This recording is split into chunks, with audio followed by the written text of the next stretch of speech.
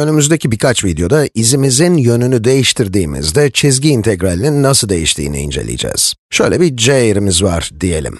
X ve y eksenlerini çizelim. Bu y ekseni, bu da x ekseni. Eğrimizin burada başladığını ve t arttıkça şu şekilde devam ettiğini düşünelim. Bu yönde hareket ediyoruz. Geri yönde gitmek için farklı bir eğri tanımlamalıyım. Buna eksi c diyelim, şekli şöyle olur.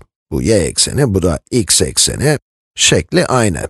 Ama burada başlıyor ve t arttıkça ilk eğrinin başlangıç noktasına doğru gidiyor. Yani şekli tamamen aynı ama tam ters yönde hareket ediyor.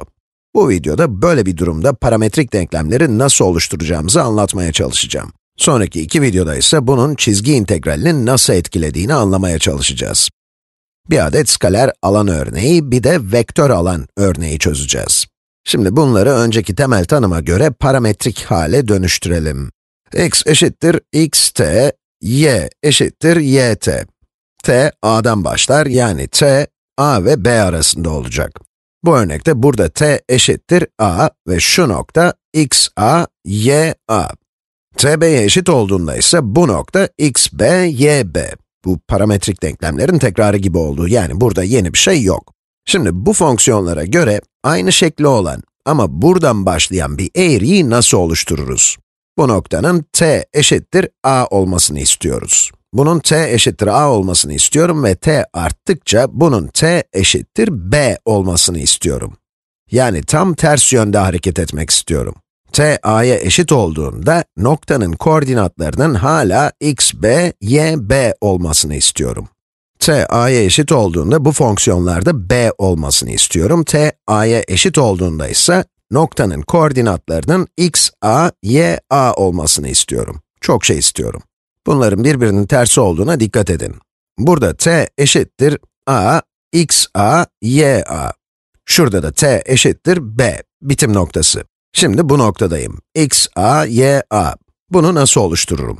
T, a'ya eşit olduğunda bu iki fonksiyonun b'deki değerini istiyoruz. X'i tanımlarken buraya t koyacağımıza a artı b eksi t koyalım ve bakalım ne olacak. Ne olur? Bunu y için de yapayım. Y eşittir y a artı b eksi t. Bunu böyle tanımladığımızda ne olacak? Bu parametrik denklemler için de t'nin a'dan b'ye gittiğini söyleyelim. Bu parametrik denklemleri deneyip aynı şeklin ters yönde hareketi olduğunu doğrulayalım. Veya en azından mantığını kavrayalım. T, a'ya eşit olduğunda x eşittir a artı b eksi a. Öyle değil mi? Bu neye eşit? A eksi a sadeleşir, yani bu x b'ye eşit. Benzer şekilde t, a'ya eşit olduğunda y eşittir a artı b eksi a'nın y değeri. A'lar sadeleşir, yani bu y b'ye eşit. Yani bu işe yaradı. T, a'ya eşit olduğunda parametrik denklemlerime göre koordinatlar x, b, y, b olur. T eşittir a için x, b, y, b. T eşittir b için de aynı şeyi yapabilirim.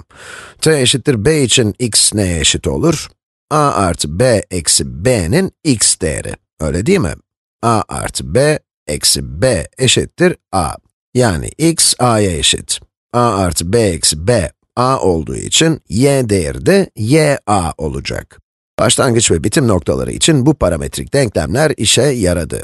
Bunun üzerine biraz düşünürseniz, t, a olduğundaki noktanın x, b, y, b olduğunu görmüştük. Bunu burada gördük. Ve t arttıkça bu değer azalacak. x, b, y, b'de başladık ve t arttıkça bu değer a'ya doğru azalacak, öyle değil mi? B'den başlayıp a'ya gidiyor. Bu, a'dan başlayıp b'ye gidiyordu.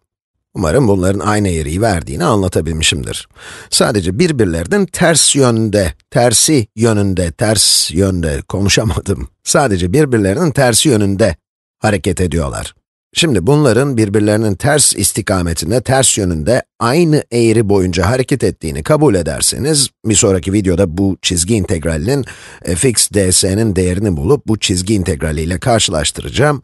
Bu skaler bir alan, yani burada skaler bir alanın bu eğri üzerindeki çizgi integralini alıyoruz. Peki, aynı skaler alan üzerinde ters yönde bir çizgi integrali alırsak ne olur? Bunu bir sonraki videoda göreceğiz. Ondan sonraki videoda ise aynı şeyi vektör alanlar için yapacağız.